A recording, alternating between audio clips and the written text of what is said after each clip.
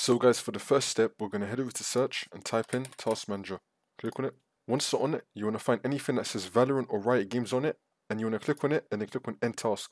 Once you do that, we're going to head over to the Details tab, and then you want to do the same thing. So anything that says Valorant or Riot Games on it, you want to right click on it and then click on End Process Tree. For the next step, we're going to head over to search and type in Services. Click on it. Once you're on it, we're going to click on any service and click on V on our keyboard, which will take us down, and we want to look for VGC. I haven't got VGC because I don't have Valorant on this computer, but once you find VGC, you want to right click on it and then click on Properties. Then you want to make sure that the service status is running, so click on Start. And make sure that the startup type is on automatic. If the service status was already running when you got to this stage, you want to click on Stop.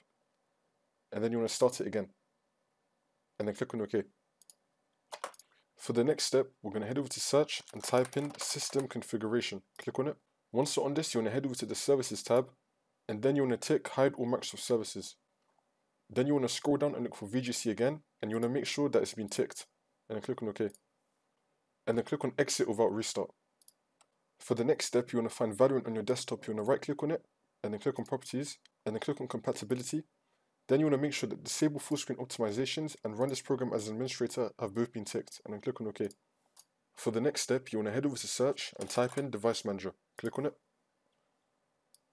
Once you're on it, you want to expand display adapters. Then you want to right click on your graphics card and click on Update Driver. And then click on Search automatically for drivers. Make sure that the best driver has been installed. Once you complete everything in this video, you want to restart your computer and then the problem should be fixed.